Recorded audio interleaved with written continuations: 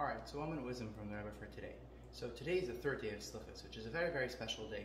The Alter Rebbe originally called the Mittel Rebbe, his son, into his room, and he told him a special mimer on the third day of Selichos.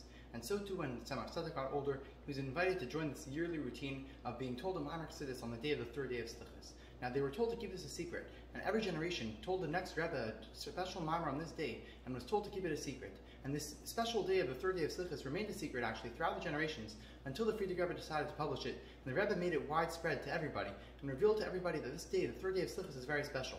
Now, what exactly the specialness of this day is, we're not sure. As just like previous days were not hidden, and they were hidden and were not revealed until a later date. Like the idea of the 18th of Elul, which we just passed, the birthday of the Baal Shem Tov and the Alter Rebbe, we didn't know the specialness of this day until a later time. Same is true about the third day of Selichos. It was not yet revealed what the idea of the specialness of this day is. However, it is a very, very special day.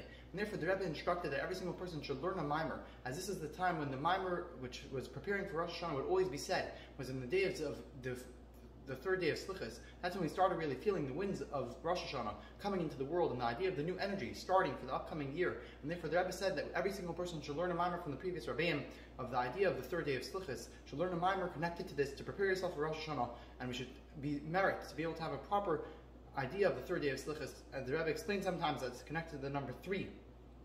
As the Torah was given on the third day. And in general, third day, Tuesday, is always the day that the third day of Selichos is on, as we always start on the Mitzvah Shabbos. So the third day of Selichos is connected to the Tuesday, which is good for heaven and good for earth. And the idea of 3 in general is a very special number in Judaism. And whatever the explanation is, we should be merit to have a proper upcoming year through the idea of the service of the third day of Selichos. And God should forgive us for our sins and bless us with only good things. L'chaim, l'chaim.